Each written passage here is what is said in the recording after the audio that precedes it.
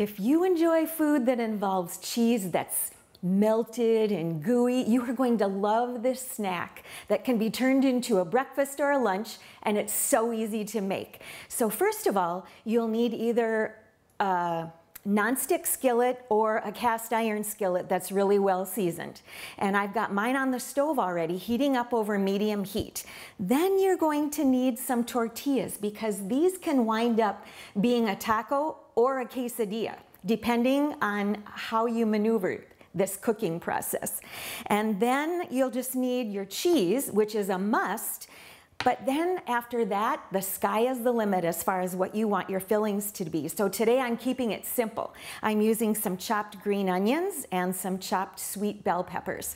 So let's get started. I'll show you what the little trick is to this. I've had my pan over medium heat, just warming up so that it's hot before I add my cheese.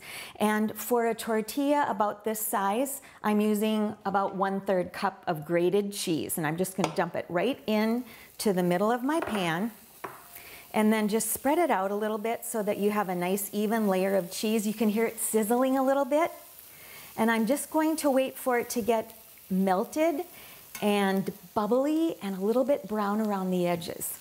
So now you can see that my cheese is melted, it's really bubbly, and it's starting to get a little brown around the edges. So at this point, I'm going to put my tortilla right on top of the cheese. And then I'm just going to kind of mash it down a little bit so that the cheese sticks to my tortilla. And then I'm just going to use my spatula and gently flip the whole thing over.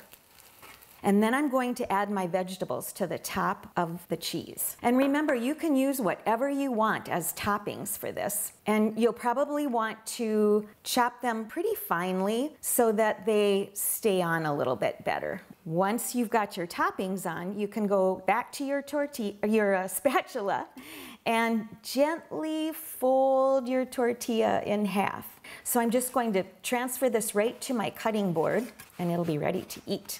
I'm going to just cut this one in half, because this one's going to be a snack. Well, maybe I'll cut it into quarters. That'll be easy to pick up and dip into my salsa. The cheese is melty, the vegetables are crunchy, it's nice and warm, and it's ready to eat. Ooh. It's so good. You need to try this.